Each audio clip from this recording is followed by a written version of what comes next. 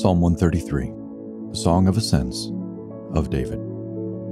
Behold how good and pleasant it is when brothers dwell in unity. It is like the precious oil on the head running down on the beard of Aaron, running down on the collar of his robes. It is like the dew of Hermon, which falls on the mountains of Zion, for there the Lord has commanded the blessing, life forevermore. Few human joys run deeper than real unity. To know and to be known by others, to enjoy a shared heart in some endeavor, to sense the deep resonance of oneness that comes from loving and being loved.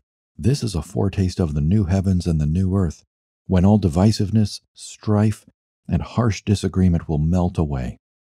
To be in meaningful unity with others is in fact a reflection of the triune God himself, who has dwelled eternally in perfect unity, Father, Son, and Spirit. Truly, how good and pleasant it is when brothers dwell in unity. How do we find such unity? How do we find such unity? The whole Bible gives us the answer, hinted at in this psalm. Unity comes where the Lord has commanded the blessing. Unity comes from the Lord. That is, not from pursuing unity itself, but from pursuing God.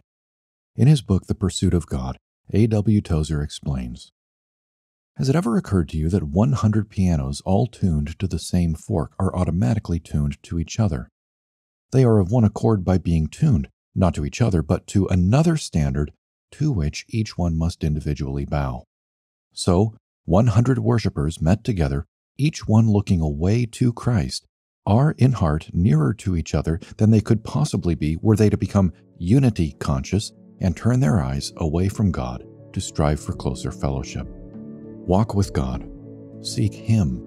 As you do, you will find relational avenues opening up that will take you into a deeper fellowship than what could otherwise be possible.